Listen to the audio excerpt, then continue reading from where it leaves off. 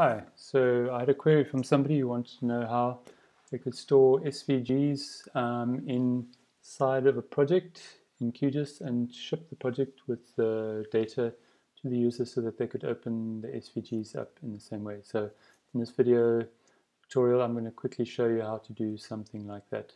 I'm going to start off by making a new GeoPackage, and I'm just going to store it on my desktop.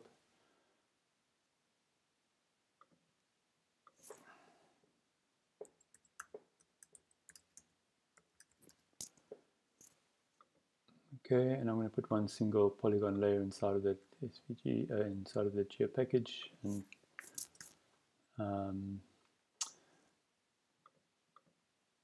save it like that. Okay, so now we've got a SVG, a GeoPackage layer. I'm going to start editing this, and I'm just going to draw one single little box here.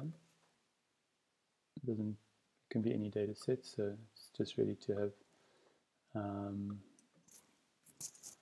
something to show.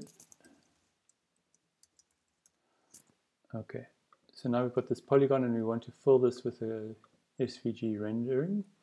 So I'm going to just go into the style properties for the layer, symbology properties.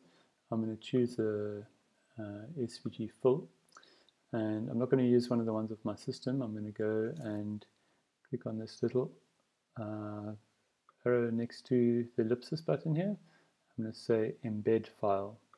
That's important. That means that the file that you choose is going to be put inside of your project file instead of being stored on disk. Okay, and so now if I look there, I can see my polygon's been nicely filled in, my SVG style.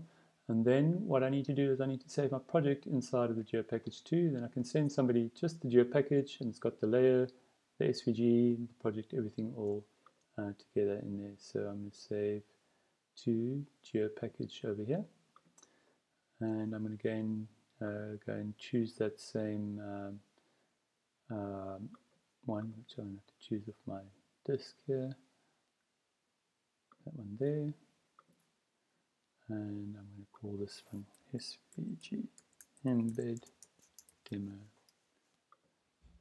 Alright, and now let's test to see if it works.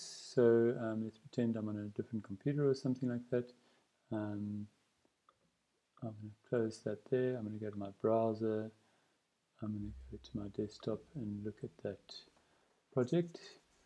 The demo GeoPackage. If I look inside of there, I can see the project file. I can see the one layer. I drag the project in there, and it loads it with the style. I hope that was useful for you and maybe helps you in your workflows. Thanks very much for watching.